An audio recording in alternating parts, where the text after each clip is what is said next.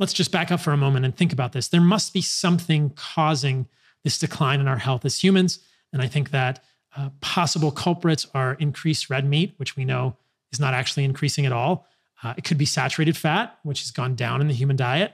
Could it be processed sugars? Absolutely. That's probably playing a role. Could it be linoleic acid? It could be. We'll look at the data regarding that. And I'm open to any of your other ideas regarding this. Some people believe it's EMFs.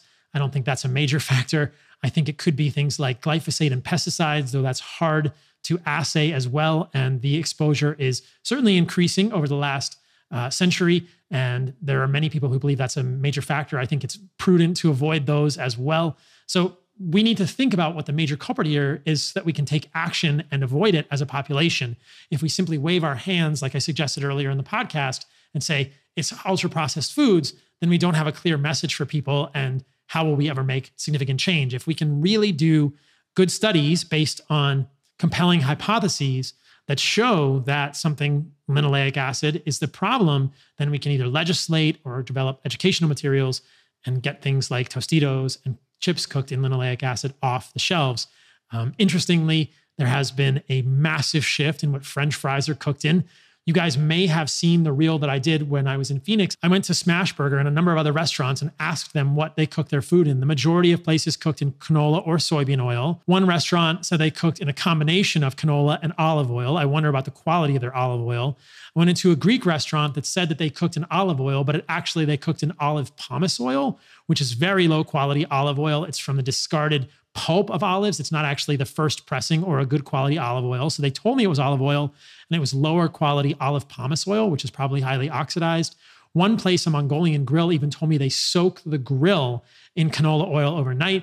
And I went to Smashburger. They said they cook their burgers in tallow, or they put butter on the grill and they cook their French fries in tallow, which I thought was great. And then I actually did a little more research and talked to the corporate for Smashburger and realized that they cook the fries in a mixture of tallow and canola oil. So better than McDonald's, which is going to cook in either canola, cottonseed, or peanut oil, pure seed oil, which is highly oxidized, but they were using some tallow in the fryer at Smashburger. Look, I don't think eating French fries is a good thing in general. I don't think we should be deep frying our foods in general because of breakdown products of linoleic acid like HNE, something I'll talk about a lot as we get into this podcast.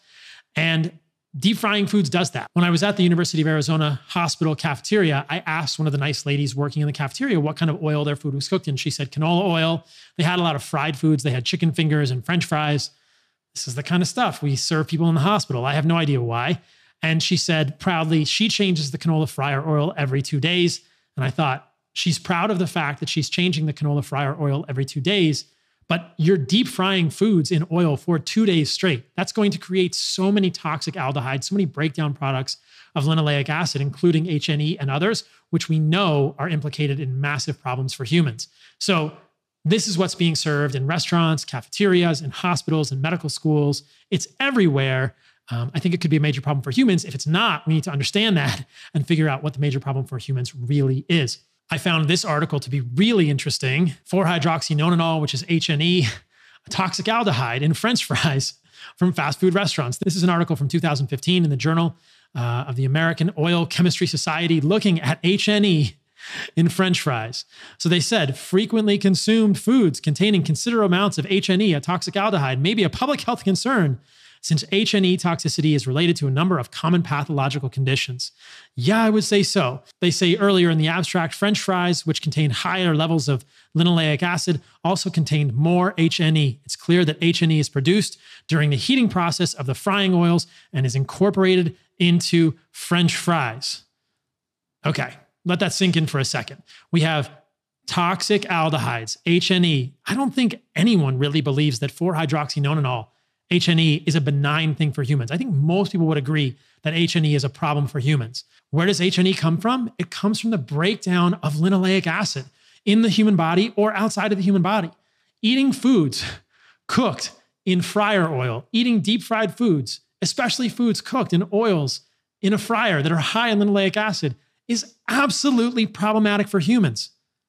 Is it any wonder that when we look at junk food consumption, hamburgers, McDonald's, that looks to be bad for humans and the red meat gets blamed when probably it was the French fries or the high fructose corn syrup in the milkshake that are causing the problem, not the meat on the bun. Although I know you guys, the meat on the bun at McDonald's is not the highest quality. I get it. The bread is problematic too. There are seed oils in the special sauce.